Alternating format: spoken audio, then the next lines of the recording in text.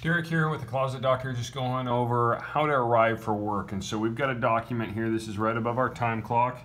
If you ever forget it, go back and take a look at it. So the first thing on here, this is our day. We want to get a warm up. We want to hit the ground running. In the middle of the day, we want to get on it and stay on it, and we want to finish up strong so that we can head home at the end of the day.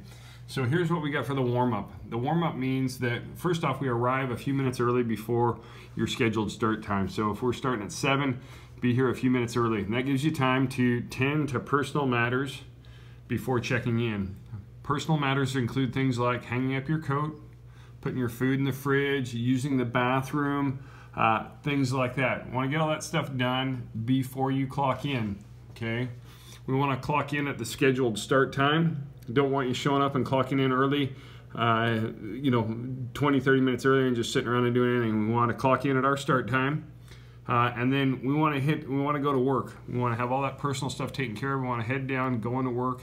As we go through the day, we want to get on it and stay on it. Head down, working hard. We want to make sure that we clock out when we've got lunch breaks, times that we're doing stuff like that. We're going to take out for our meal breaks.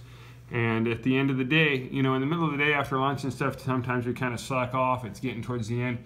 We want to remember our goals, our production goals. We want to be 2 days ahead, so we want to stay on it. Even though we're well ahead sometimes, we want to finish up strong, finish up the day well, and get things going. And then don't forget to clock out when you're walking out the door. So that's how we're going to arrive for work.